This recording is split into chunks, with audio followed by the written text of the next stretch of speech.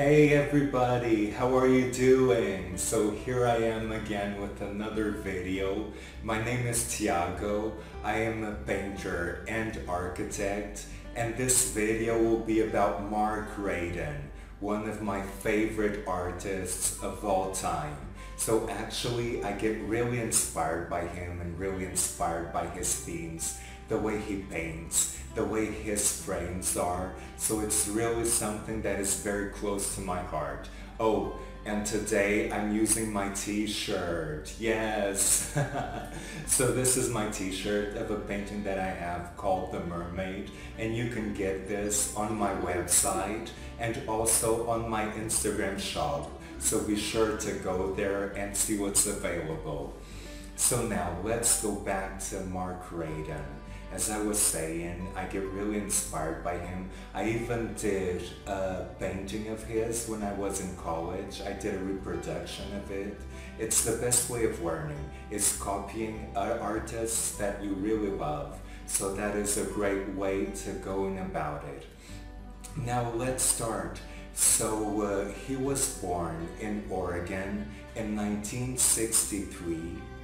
And he is known by blending pop culture and techniques from the old masters, so that all that you can see, that blending, you see an icon that you recognize from contemporary culture, but you also see the technique that makes it look old and have that very dark essence to it.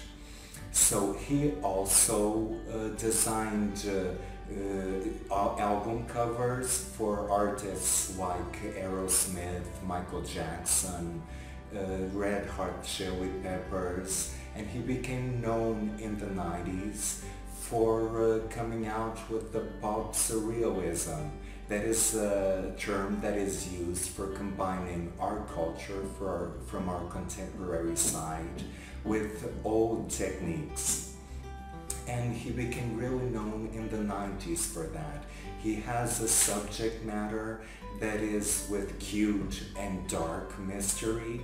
So he blends like these little carrots, these little girls in a dark environment, almost cryptic, and also in enchanted landscapes. So that makes it very appealing to most of the population, because you can instantly look at it and be mesmerized by it.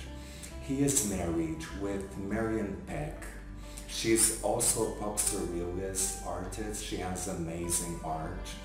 And they are considered kind of the king and queen of pop surrealism, because they live now in Portland, Oregon, but they're mostly known in Los Angeles and worldwide, where a lot of galleries have that demand for that kind of art.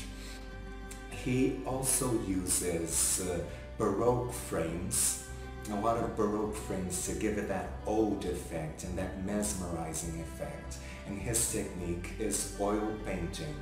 He uses many glazes. He does a lot of detailing, so that his paintings have that depth and that feel that you are captivated by them.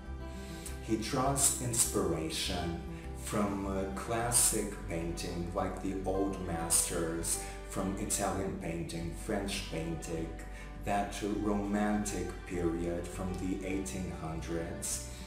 And he also draws inspiration from old toys, religious icons that you can find in flea markets, and also he draws inspiration from anatomical models. That's why you can see some of his paintings that have like the bowels showing, or some anatomical features showing. That is some of his most deep inspiration. He was commissioned to design the costumes for a ballet piece that had the music from Strauss called Whipped Cream. If you haven't seen that, go check that. You can check it on YouTube. The costumes are just amazing. You will love it.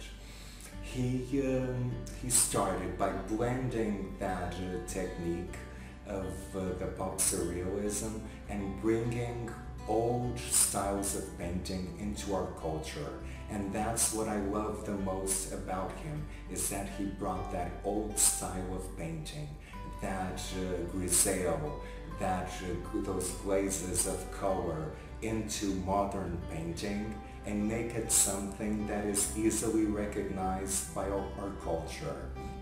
So guys, I think this is all.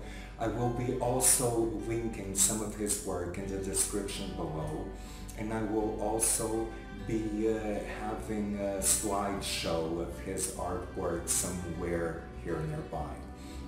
So if you like my content, don't forget to subscribe. If you have any questions, leave them on the comments below and turn your notification bell so that you know when I post another video. Thank you so much for watching, and see you on my next video.